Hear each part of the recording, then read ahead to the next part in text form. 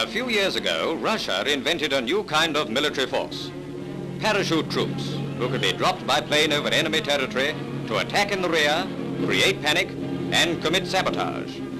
Many smiled at the idea, but the France of those days, never slow to try anything new, took up troops into the air and let them down.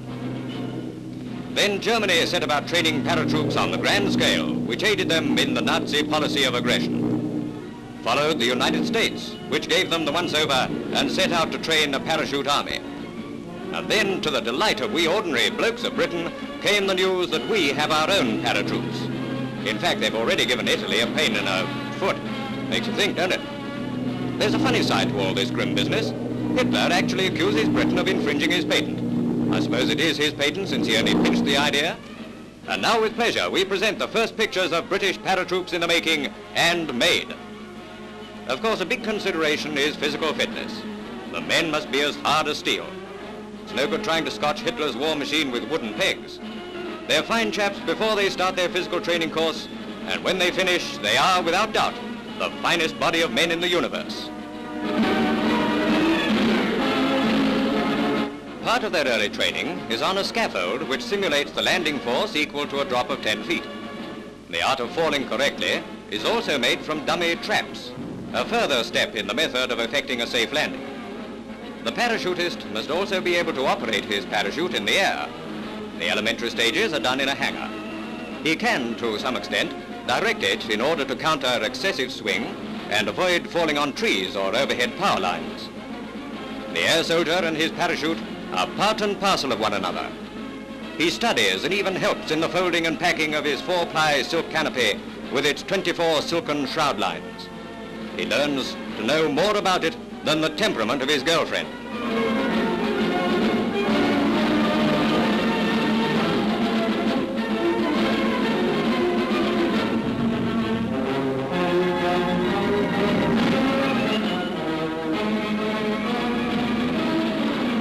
Although his life will virtually hang on silken threads, the strength of the apparatus is truly remarkable. Tested and then tested again, it'll never let him down, if you follow what I mean. So with his pack securely attached, he signs the logbook confirming that the job is well and truly done. A gondola attached to a barrage balloon will give the trainees their first experience of bailing out. Before they make the drop into the thin air, each man checks his neighbor's pack. Rather like you scratch my back and I'll scratch yours. And now all aboard the Skylark, and in a few minutes they'll know the thrill of rushing through air in that first drop before the chute opens, which makes you feel as if you've left your innards behind.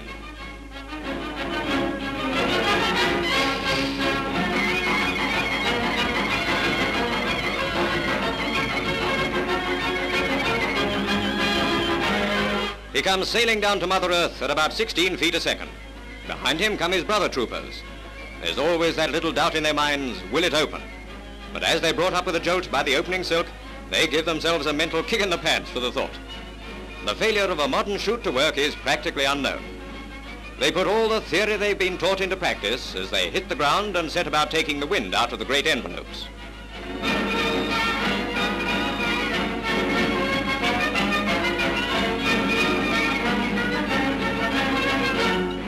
Then at long last comes the day when they'll make their first drop from a bomber or troop transport plane.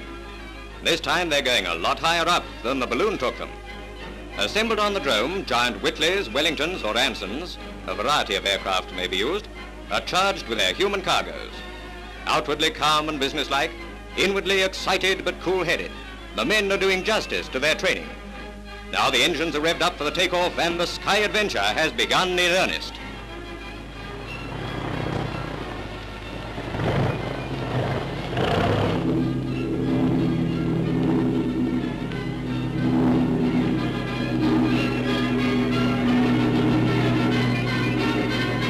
He's out. Whisked away like a leaf in an autumn gale comes number one, sailing to earth, while others follow in quick succession. Rapidly through their minds flash the instructions and drill movements of bygone days. Drift, direction control, landing rolls and operational duties. It's all got to be right.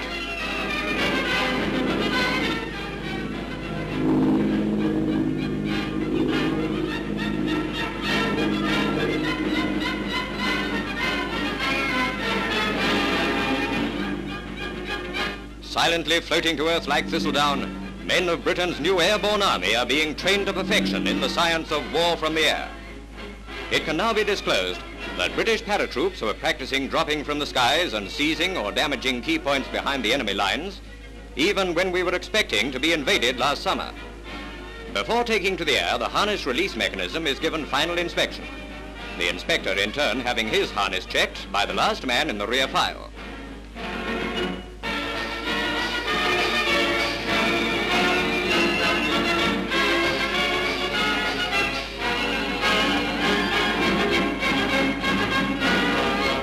The equipment the men will use is already aboard. This is dropped in containers by colored parachutes at the same time as the men. You'll see several of these coming down later on. Well, boys, it's time to be off. At the end of this ride, you'll be the real thing. Now, away you go.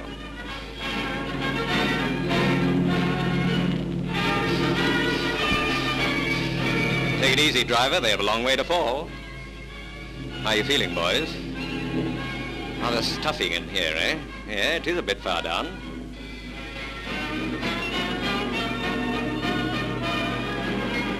Watch it, boys. It won't be long now.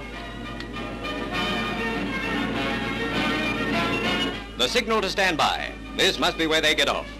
Okay, fellas. Remember, you've done it before. There she goes. Now watch the sky fill with a mass of white and colored puffs. One of the best-kept secrets of the war is out. Paratroops and British.